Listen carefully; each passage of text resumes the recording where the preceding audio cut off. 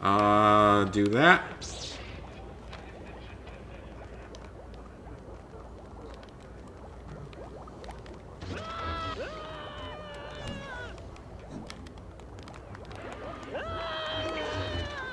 Whoa! Count Dooku!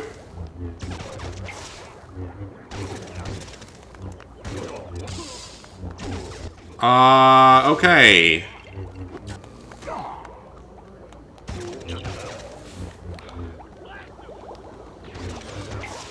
So Count Dooku just murdered all of them.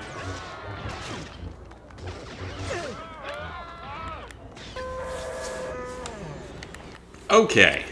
Let's try that again without Count Dooku going in and murdering everything.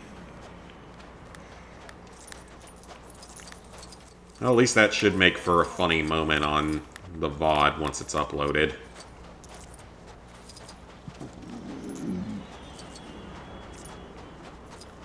Alright.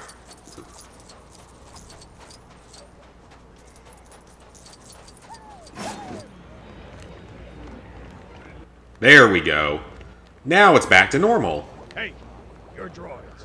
They'll have to wait outside. And got it. And the Platinum Trophy. A long time ago, in a galaxy far, far away. We did it, guys. Platinum Trophy. Hey guys, it is NCS Fan 001 here for the road to my 622nd Platinum Trophy. Today's game was LEGO Star Wars The Skywalker Saga. I did this on a live stream on a Sunday afternoon, which is a little unusual for me to do streams, you know, during the day and outside of Fridays and Saturdays. But I just wanted to go ahead and finish up the game, and I didn't want to dedicate like a whole Friday night or Saturday night stream to it. So anyway, today's game, again, was LEGO Star Wars The Skywalker Saga for the PS5. As with most LEGO games, this is not a particularly difficult Platinum by any means. In fact, I would say that in terms of true difficulty of the trophies, it actually might be in the easier category of LEGO games. That being said, it is by far the longest LEGO game in existence. This one takes around 70 to 80 hours to Platinum, probably more like 80-ish hours. So it is a very, very long game. The thing for me, though, is that I did enjoy it, and it didn't feel like it took that long because I was streaming a lot of it and I was actually enjoying the game. But if you're not a big Star Wars fan, I could see that grind starting to get a little bit annoying. And it is a long grind because there is a lot of stuff to do in this game. So you're going to have to complete the story, which consists of 45 levels, and that's going to earn you the first 10 trophies.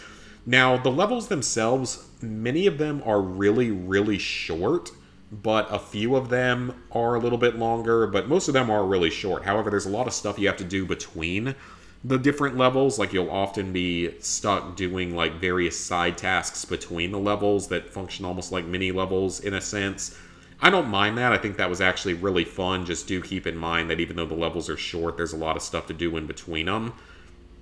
Then you have to complete all the events in the game on all of the different planets.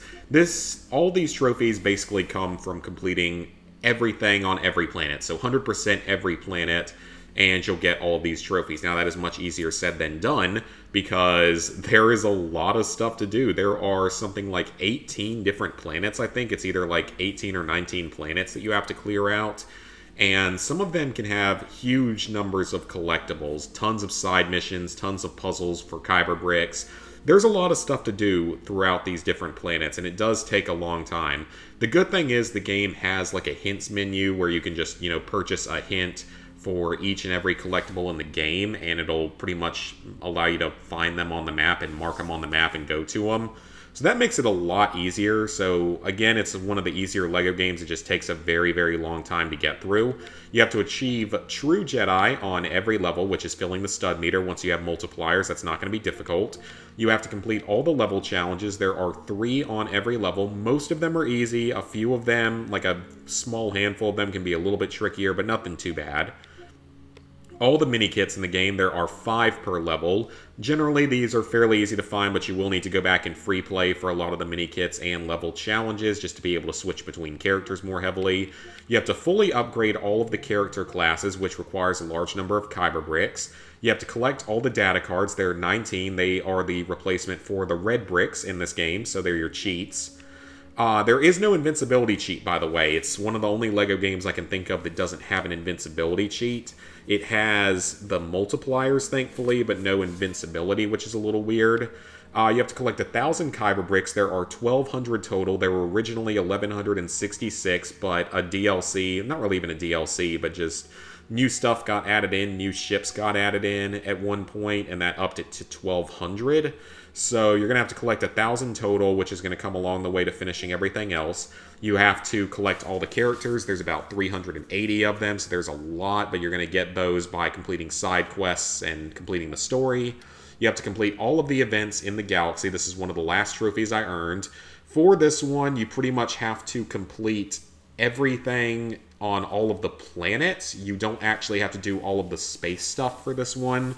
So this is sort of like your 100% completion trophy, even though it doesn't count the spaceships. So I'm not sure exactly how much you actually have to do on all of the ships that you can take over, but I would suggest just going ahead and doing them just to make sure that the game registers 100%. Complete all the races. That's going to come while completing all the planets. The galaxy challenges. Most of these are fairly easy. They just take a long time to get through. This is the very last trophy I got. It actually took a couple of tries because Count Dooku screwed it up the first time and started trying to kill everything, which was actually kind of hilarious. But make him fight by using the panic command, not the dance command, which I also did incorrectly. Ride all the creatures. There's 10 of them. That's fairly simple. You can just follow a guide for it. 10 billion studs is very easy once you have the multipliers. I ended up with about 25 billion by the end of the game. Then you have to destroy 100 TIE fighters. This one should come naturally while beating the game and exploring the space areas. 3 enemies with a single explosion will probably come naturally. I got it very early on without a lot of difficulty whatsoever. You have to shoot off 50 helmets. That's very easy. Just aim for the head when you're fighting enemies.